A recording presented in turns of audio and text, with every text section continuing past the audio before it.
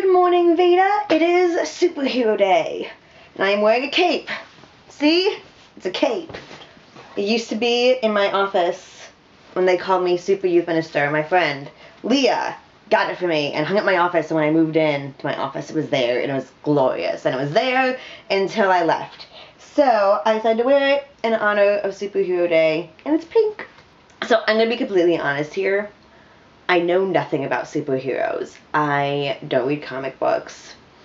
I've seen some superhero movies. Like, I've seen 2 of the Batman movies. I've seen 2 Spider-Man movies, the new ones.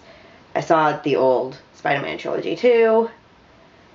I mean, I saw the Avengers, I saw Thor, but I haven't seen Iron Man, any of them, or any of the Captain America movies. And I want to see Guardians of the Galaxy. It sounds good.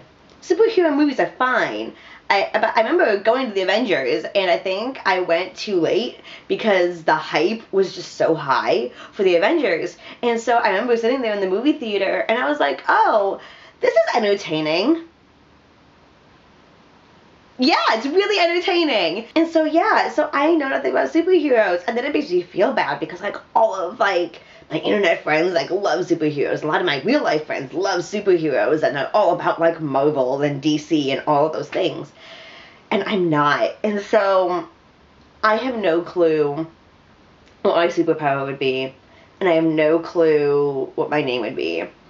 Kirsty had an awesome idea, and she found a superhero name generator, and it was really, really cool. And I was going to steal that idea. But I said, no, I'm not going to steal that idea, because that's her idea.